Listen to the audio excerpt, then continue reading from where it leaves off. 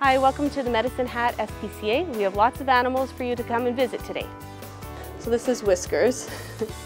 Whiskers is very distinctive. He's only a couple years old, 2 years old, but the distinctive thing about Whiskers is his purr. It's more like a rattle. He just vibrates. It's the coolest noise. And again, super chill cat.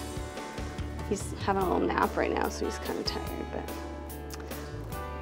would do well in just about any home. He came from a home with other cats, so he's used to living with other animals as well. We have over 25 kittens in care right now, and this litter that we have here are about to go up for adoption. They should be available as of the beginning of August, and there's 7 in the litter, and 2 of them are orange tabby kinds, and these guys are kind of like a light gray or even maybe a dilute calico or tawny tabby, so they're really cool colors.